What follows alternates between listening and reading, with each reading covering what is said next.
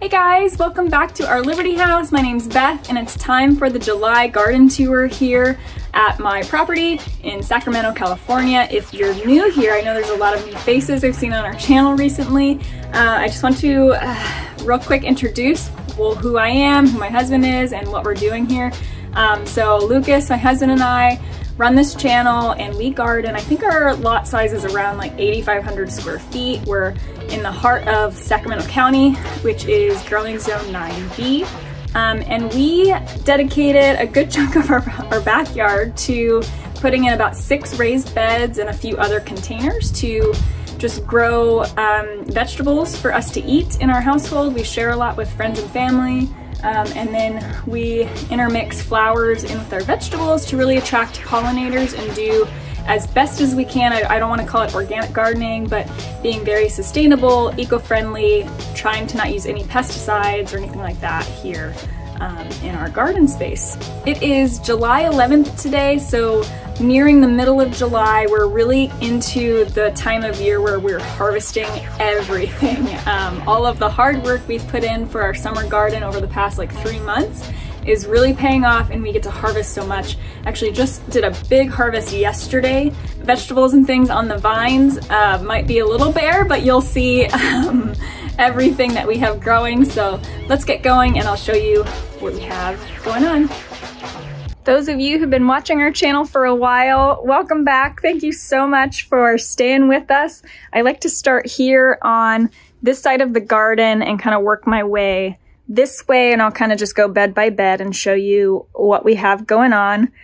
Here's Liberty just taking a sun bath. She's crazy because she's a black dog and just likes the sun apparently. But let's start here. We have our perennial flowers, which are thriving. It's their 2nd year they've been in this bed. I think I may be harvesting the echinacea here this year, which is really exciting. I've never harvested echinacea root. So I'm excited to do that, make a little tincture and see what happens. But the bees on both this echinacea here and this one just across from it are going crazy. Like there are always dozens of bees on these 2 plants at all times, like night and day, it seems like. So it's really cool, really attracting the pollinators with this. I'm really happy with it. Let's see, kind of hiding behind some of these flowers. We have, and I'm sorry if the lighting's a little wonky, just the time of day is not the best, but we do have some hot peppers growing back here. So we have our jalapenos. So you can see, I think we have 3 plants here. We do have some jalapenos we've already started to harvest, which is great. We've put them in some tomatillo salsa just to make it a little spicier. You can see we also have some weeds in here I have not picked. It's from our straw mulch that we use. So we put down straw mulch every year. It's a really great way to kind of keep the moisture in the garden, especially here in Sacramento where it just gets super hot. But it does have some seeds in there, but thankfully all the seeds are just wheat seeds and they're super easy to pull out. We've just been so busy doing other things, I haven't gone in here and kind of like weeded some of this, but so ignore that. But yeah, we have these 3 jalapenos doing really, really well. They're loving this heat. This one behind the Rudbeckia is like so tall. I don't know if you can tell. This is still the same plant. But yeah, super fun. Jalapenos there.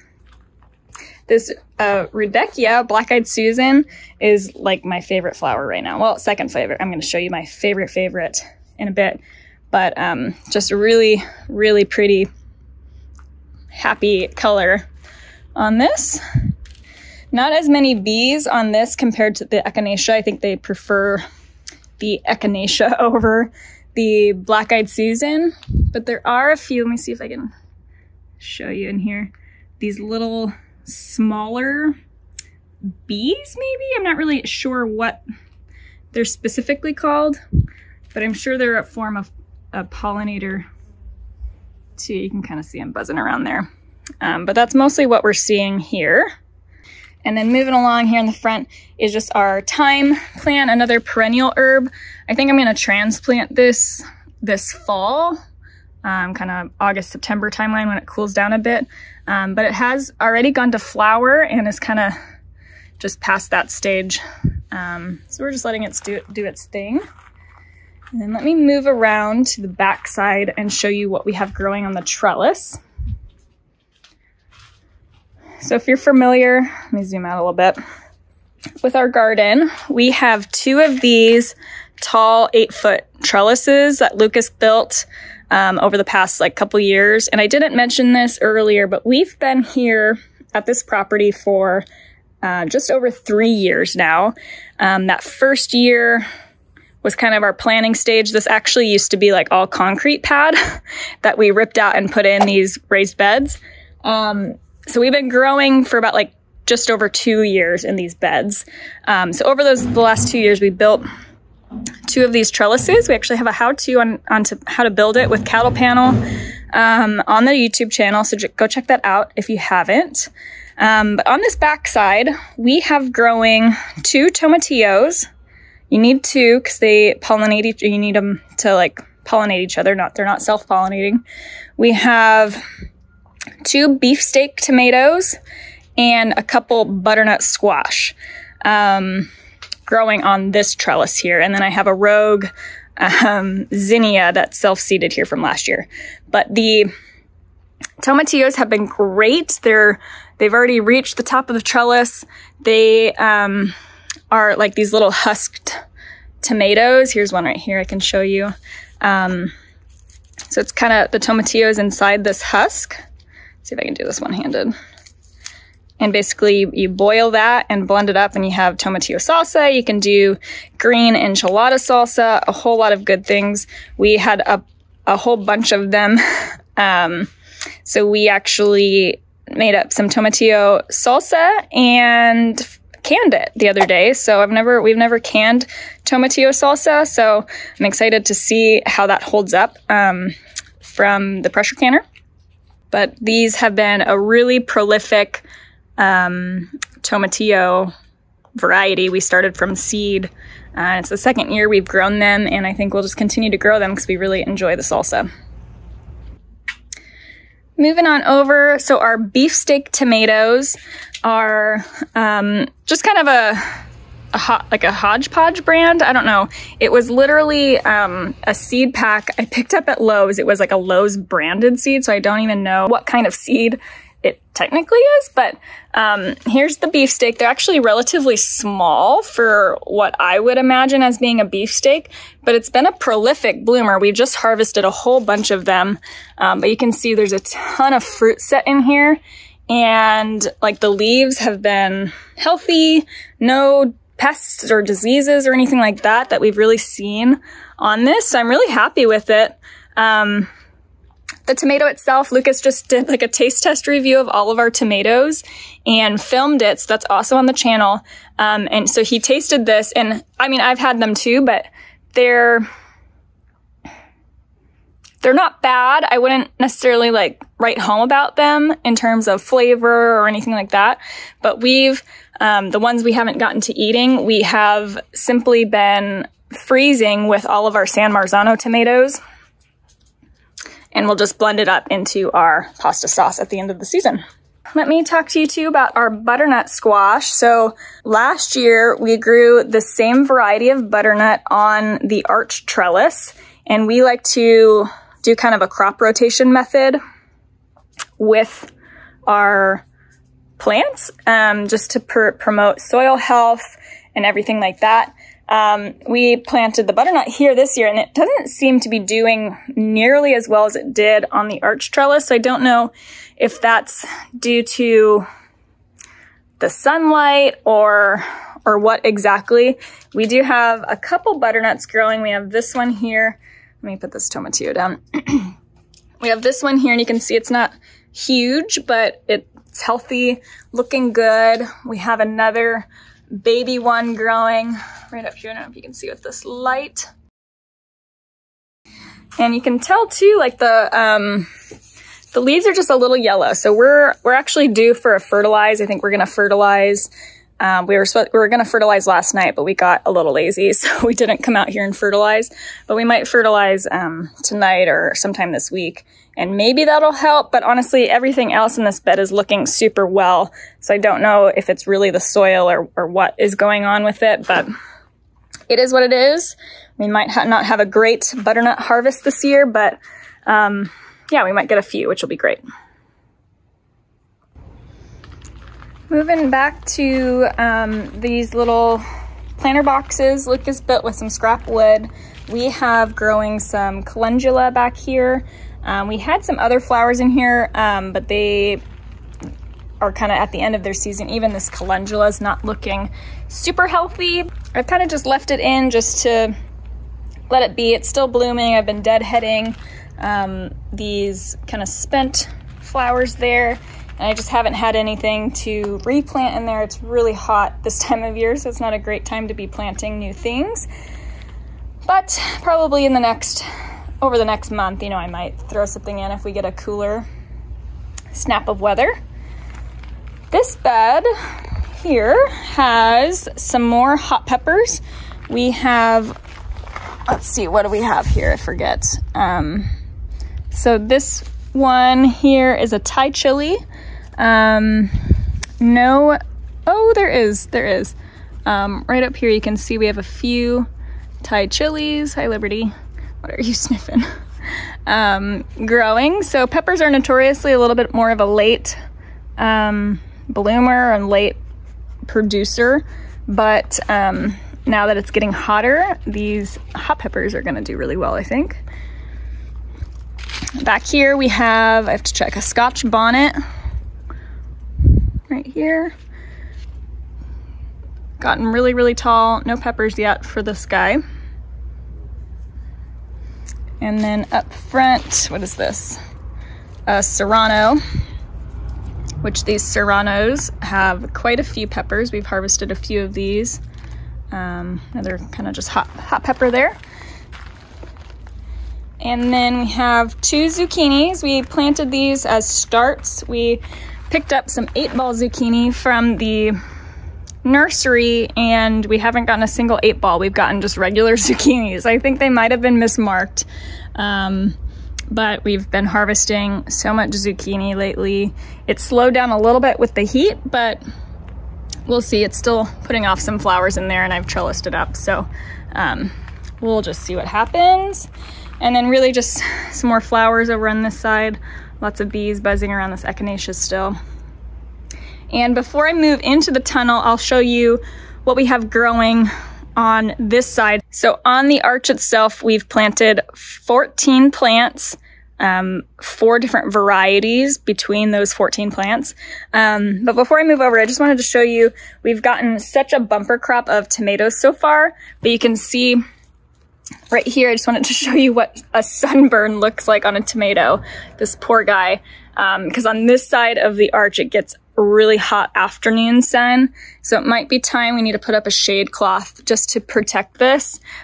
This is a black Krim tomato. It's honestly probably ready to pull, and we'll just kind of cut off that sunburnt part, but kind of unfortunate, but it is what it is. There's not a lot of shade from the sun leaves or anything like that, whereas, you know, this one over here is a little bit more protected from the leaves, so there's no sunburn on that.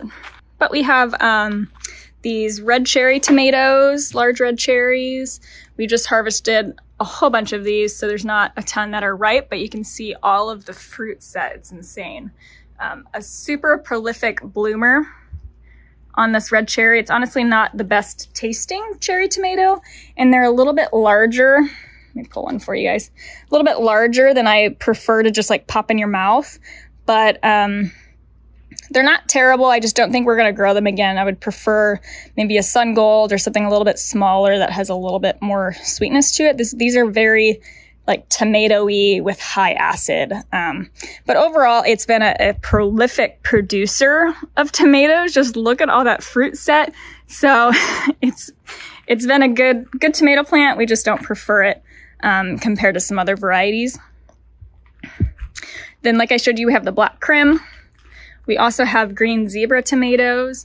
which are these heirloom variety. This is one of our favorite tomatoes. It turns, you can tell they're ripe when they turn a little bit more yellow. These are still pretty white in color, but these are super delicious, higher sweetness to them and very meaty, not so like pulpy.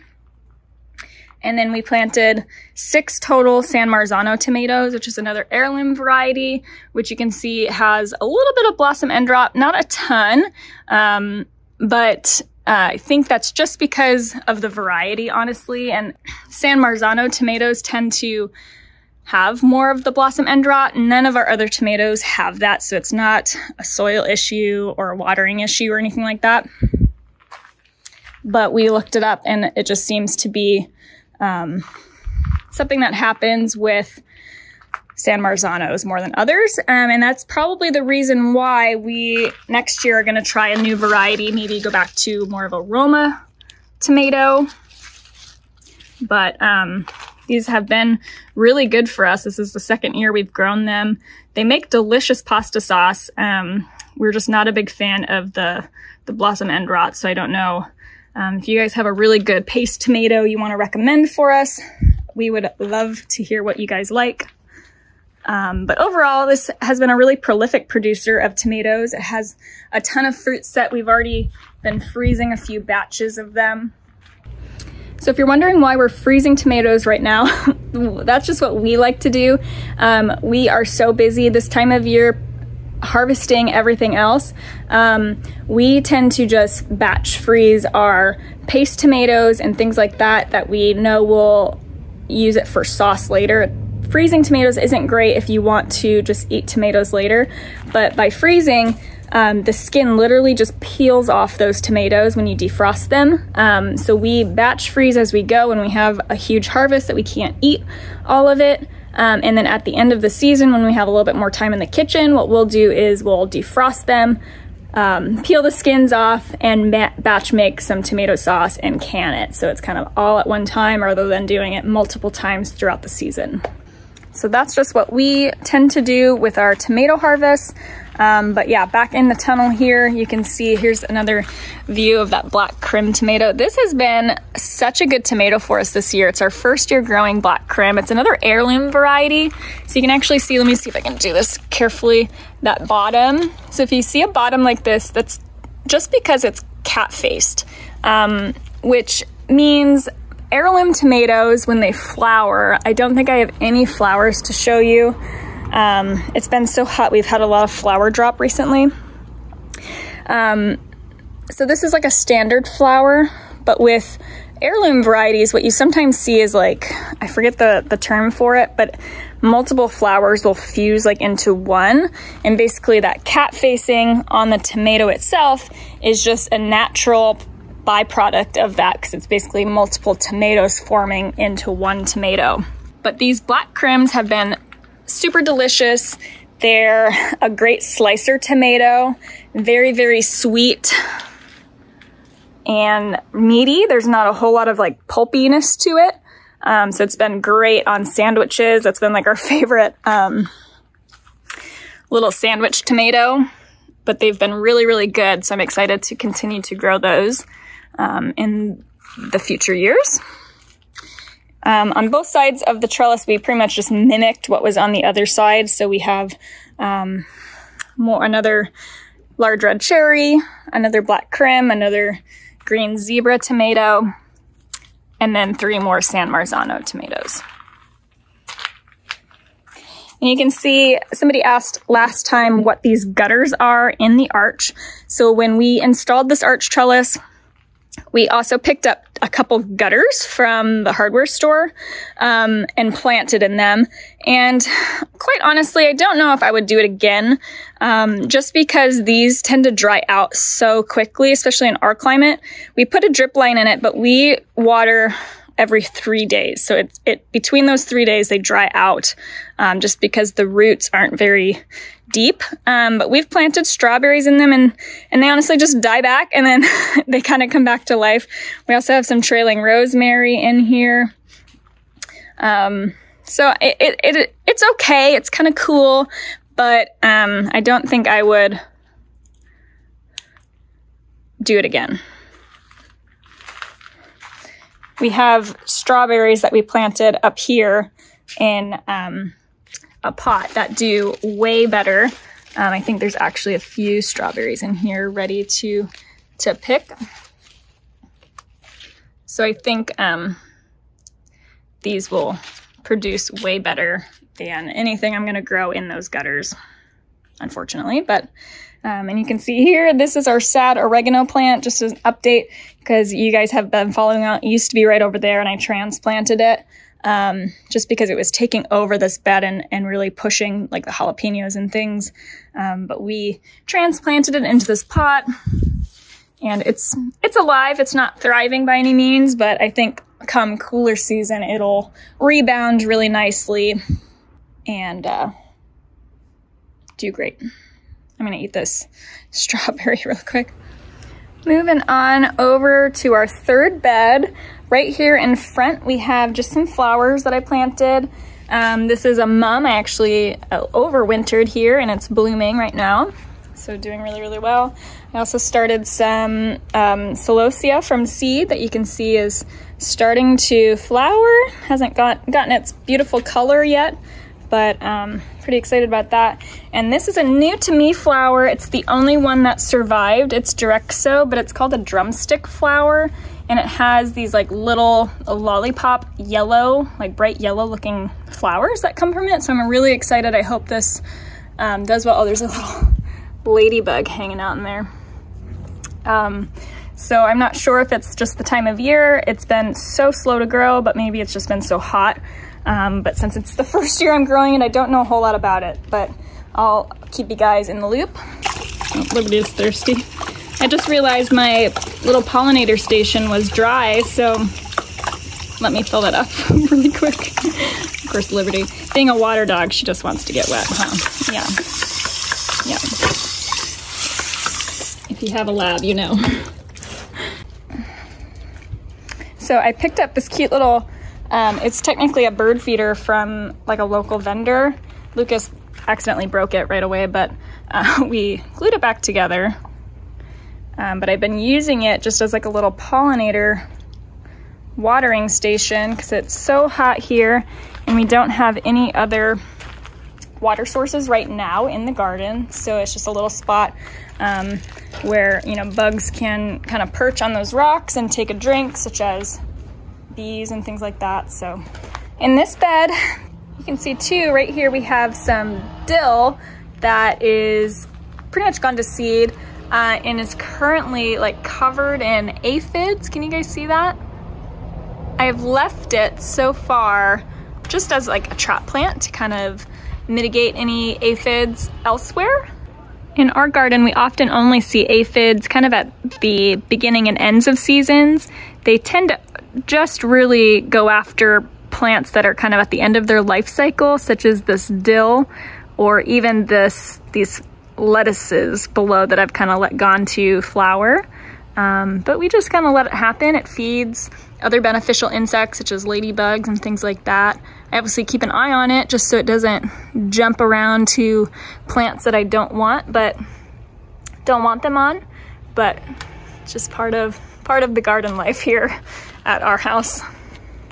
This bed is honestly so empty right now. We were growing some lettuces, which you can see right here. I've just been letting bolt. I figured the flowers will be great for the bees, and we just didn't have anything else in here we wanted to plant. And we're just leaving it empty until we're ready to plant for the fall. Last year, we kind of missed the prime time fall planting, so we're trying to be more cognizant of it this year. In Sacramento, we're actually going to be starting quite a few of our fall seeds here in the next few weeks, like mid-July. I think we're going to be starting them to transplant out into the garden come August to September, depending on the variety. We've never really started seeds for fall. We've always just bought transplants, but this year we want to try a few different varieties that we can't find at the nursery. So we've decided to put together our seed starting setup and start seeds for fall. So we have left this bed relatively empty in preparation for that. Our plan, either this bed or the bed next to it, I actually think it might be this bed we talked about, will be all of our garlic and onions, which don't really get put into the ground until November. But we do have a lot of root veggies we want to grow, which it's still too hot right now, but maybe in the next, by August or so, we will start planting some of those in here, like beets and radishes.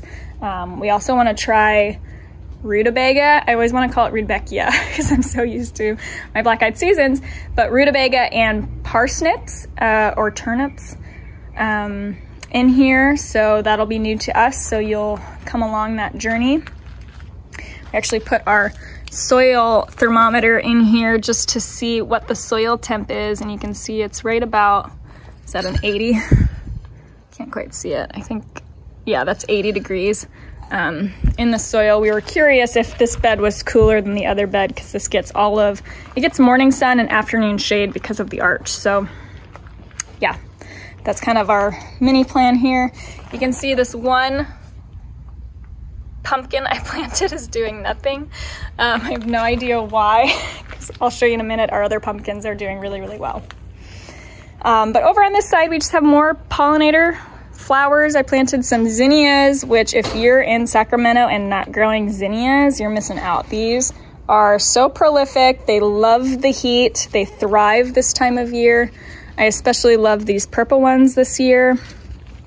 And then back here, I just have some Agritum floss flower. It actually self-seeded right here from last year. So I'm just letting it do its thing.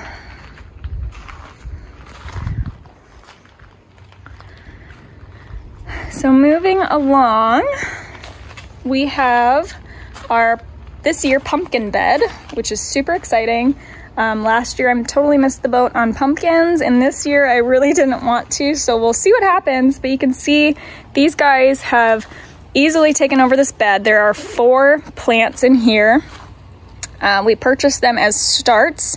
The seeds, actually, I think these 2 up here might be from the seeds I started. Most of the seeds I started did not do well. They died, they dried out.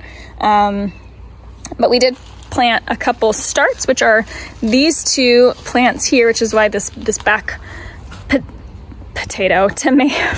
pumpkin plant is so large and doing really, really well. But you can see it's kind of trailing in both directions. We have mostly male flowers in the core. You can tell it's a male flower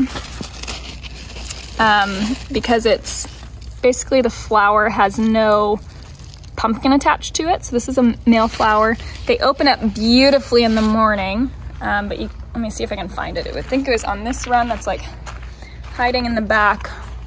I did see a female flower. Where did it go? Oh, there it is. Let's see if I can zoom in without getting all in there. So that is a female flower right there, because you can see the little pumpkin attached to it. That's about the extent of any of the pumpkins I've seen yet. So hopefully it's just pumping along and will produce more female flowers. I haven't been hand pollinating. I know I've talked to you guys in the past about not wanting or needing to hand pollinate, but I might hand pollinate these pumpkins just because I want to make sure we get pumpkins. These little pots right here we have another black-eyed Susan, Rudbeckia, growing in this pot here. I have some French lavender that's already had its bloom. I deadheaded most of them already. We have a rosemary plant, the one I transplanted from one of our other beds, and you can see there's just weeds in here. And then we have our fig tree that's doing really well. I'm hoping to get this transplanted this fall, but you can see it's set some figs in there, which is exciting.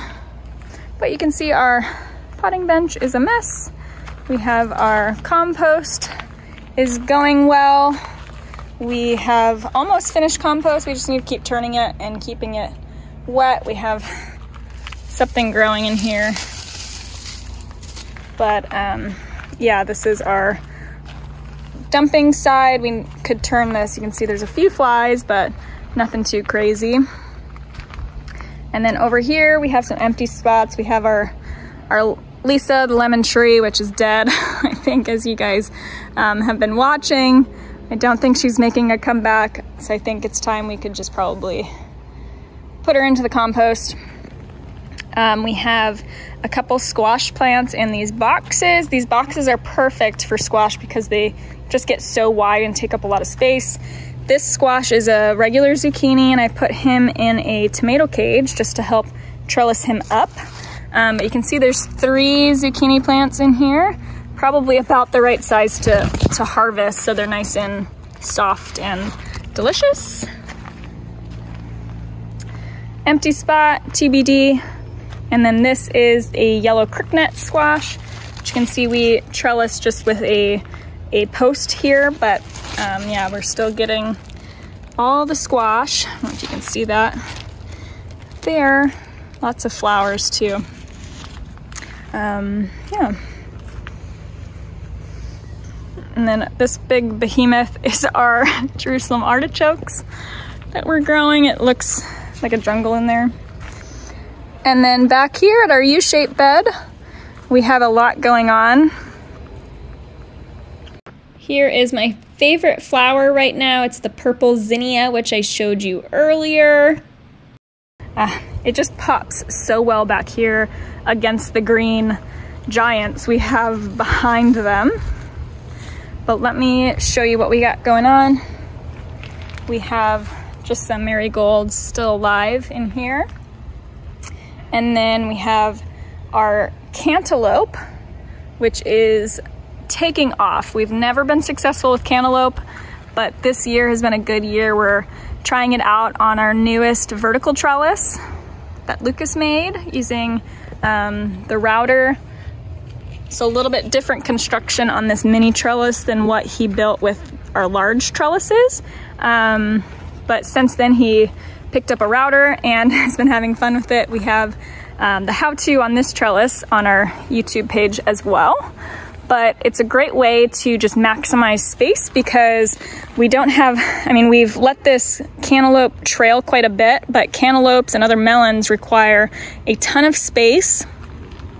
So by training it vertically, we can just harvest more. And you can see back here, we have some cantaloupes. We have a younger cantaloupe right here hanging out. And down here we have 2 really good size cantaloupes. I might show you from the back side here.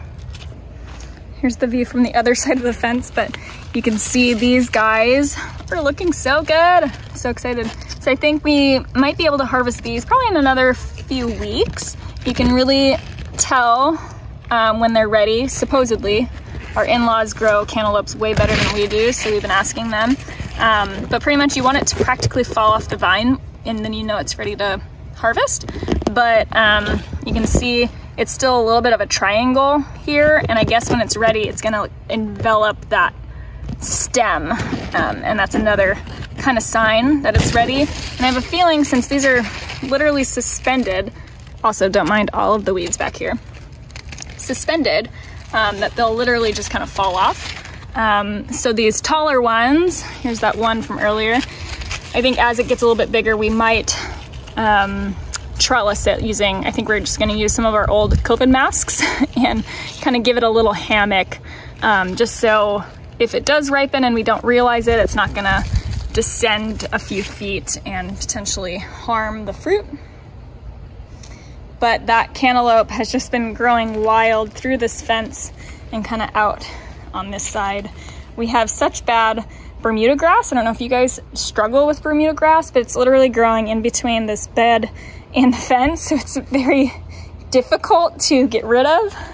But you just keep pulling at it. But yeah, okay, let me walk back inside and I'll show you everything else. Okay, so back in this corner, you can see a little, another Rudbeckia peeping out. And then on, let me take a step back. So on this trellis, we've planted 6 different plants. We planted 2 Armenian cucumbers over here. Well, maybe 7. I think we had 3 Centercut squash, and then a couple green bean, climbing beans.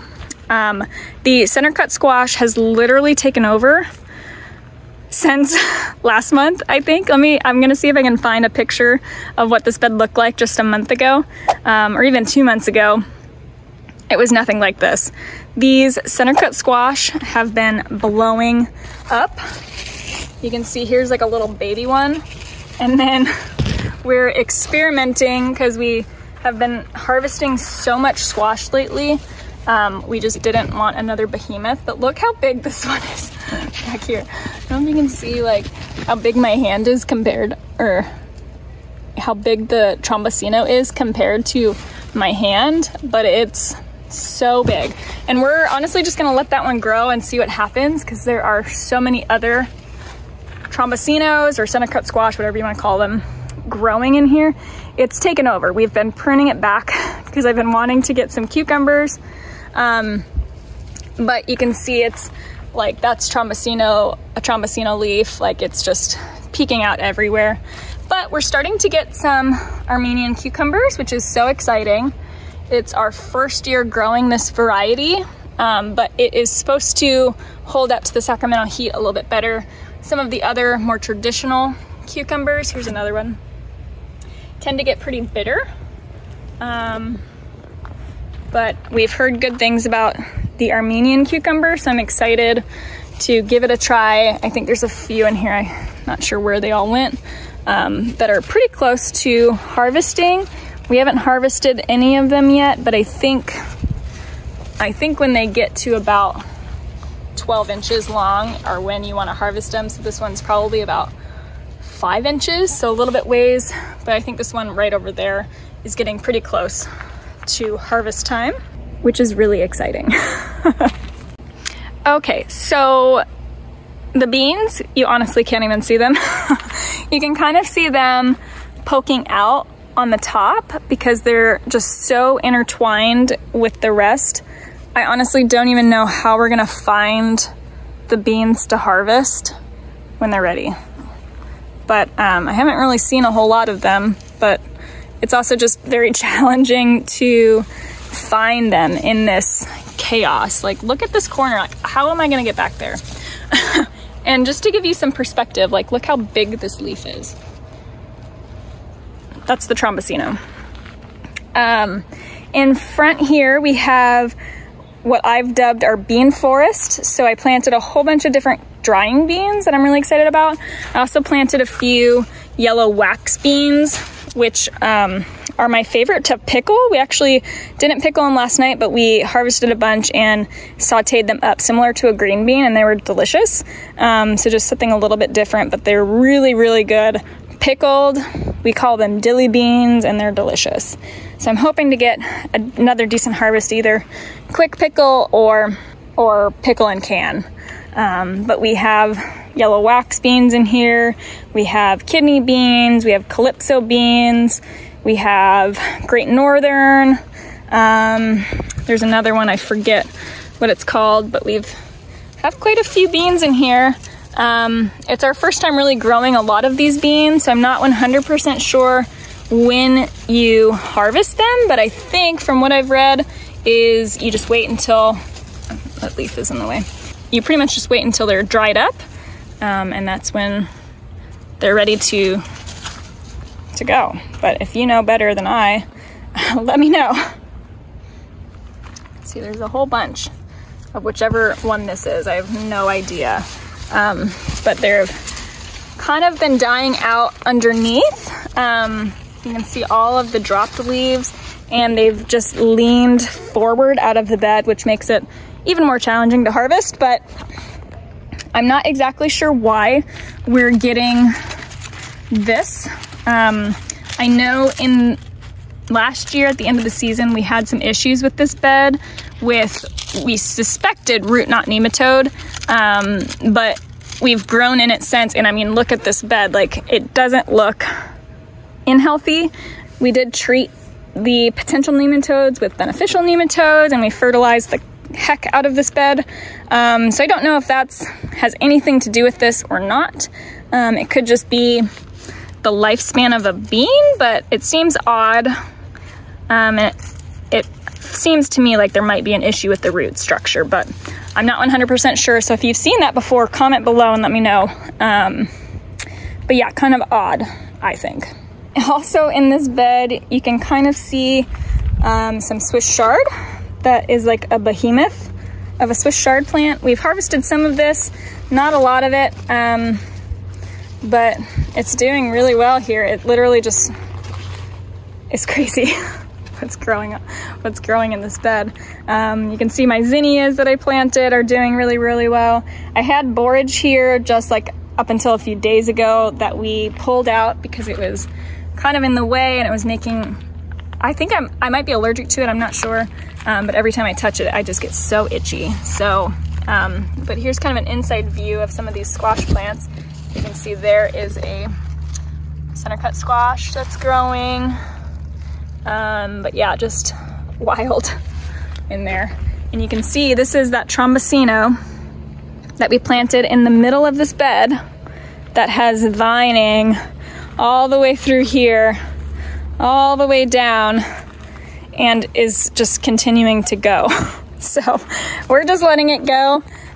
Curious to see how far it gets, but yeah, kind of crazy. And then I'll mention really quick, in these two pots right up here, I have some catmint that has gone to flower. I've seen quite a few bees in there, which is awesome. Gomphrena is one of my favorites. It takes a little while to grow. It literally just now started blooming and I planted it out with literally everything else this spring. So just have some patience if you're growing it yourself, but it's so worth it. These little flowers are so vibrant. It comes in a variety of colors. I keep wanting to buy more, but I still have seeds. So if you know the struggle, you know, but aren't they so cute? So that's really it for this side of the yard. I want to show you some more things though, so stay with me. One of the favorite things we planted early on when we moved into this house are my roses. You know, if you know me, you know I'm obsessed with these.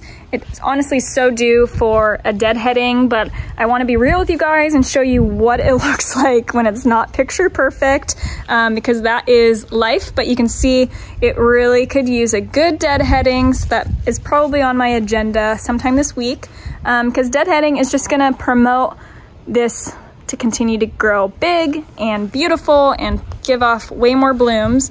This variety of rose is called the Sweet Mademoiselle Hybrid Tea. And I have a ton of YouTube videos on how to prune and how to deadhead and everything like that. So check those out if you are growing roses too or want to learn.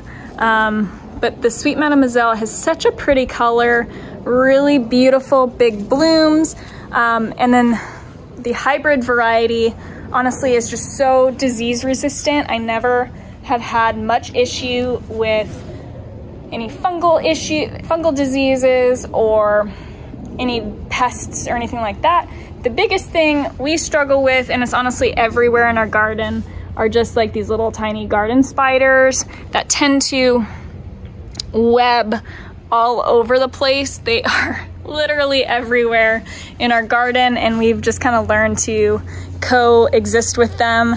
They're not harmful. We just have made the perfect environment for them because we've invited so many both beneficial insects and also, you know, other insects that these spiders like to eat. So it's just the full circle. When you grow quote unquote organically like we do, you're just gonna have both or good bugs and bad bugs. So learning to live with them is just what it is. Sometimes when they get, you know, really bad or I'm trying to get in there, you know, I might deadhead appropriately to kind of get rid of some of these, or I'll grab our little spider duster thing. I don't really know exactly what it's called, but I'll kind of get in there and remove some of the webs just to help out my plants a little bit. And then of course on all of my pruning videos, you know, I talk a lot about leaving the base of your rose nice and open and airy. You can kind of see this one is, we just put in some compost down into this area of the garden, And so you can see we have a lot of volunteers because we apparently did not get that compost hot enough to kill all the seeds. But yeah, they're really easy to pull out. It's just finding time to actually pull them. But yeah. Also kind of in these beds in between some of the roses, we recently planted a couple artichoke plants that I'm really excited about. This one actually went to flower this season, which I really didn't think they would do much this year because we planted them kind of late, but it's going to be flowering sometime soon, and I'm really excited because the flowers on the artichokes are absolutely gorgeous. And we're just gonna let it do its thing and help feed the bees and do that. So, hi Libby. You can see our arch here with our climbing roses is still doing really well. It could also use a deadheading up there, but I have to get the ladder out for that, so it's not an easy chore. But let me duck underneath our badminton net.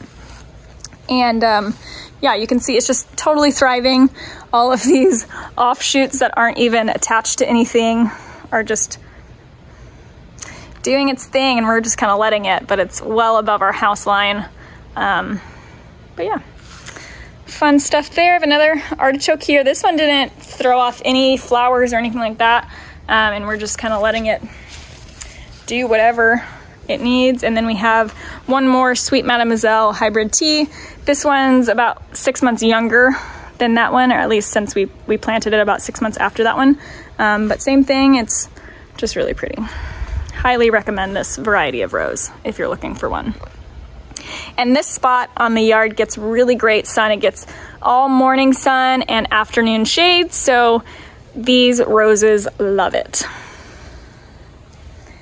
And then, oh my gosh, right next to it, we have our lemon balm, which this is another herb that I want to dig out this fall and transplant into a pot or a container, because it's literally so much just taking over this spot. And then let me move over to what is our last raised bed right over here.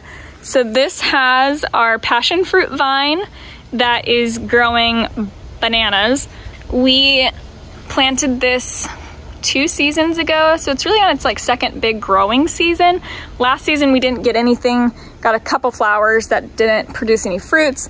This year we've gotten even more flowers, but so far I've only found this one passion fruit. So I'm not really sure why it's not giving off more flowers. Maybe I should have hand pollinated. I don't know, but I did not. But really this thing is just growing wild. We've been kind of pruning it back a bit. It was like trying to attach itself to this lilac bush. So we trimmed all of that, and then we put up this really janky, hillbilly looking trellis to just give it some more room to grow. But I think come this fall, winter, when we have some more time on our hands, we are going to maybe create some sort of different pergola or trellis structure. I'm not exactly sure what it's going to look like yet, but it will need to be addressed, and we'll probably heavily prune it back too.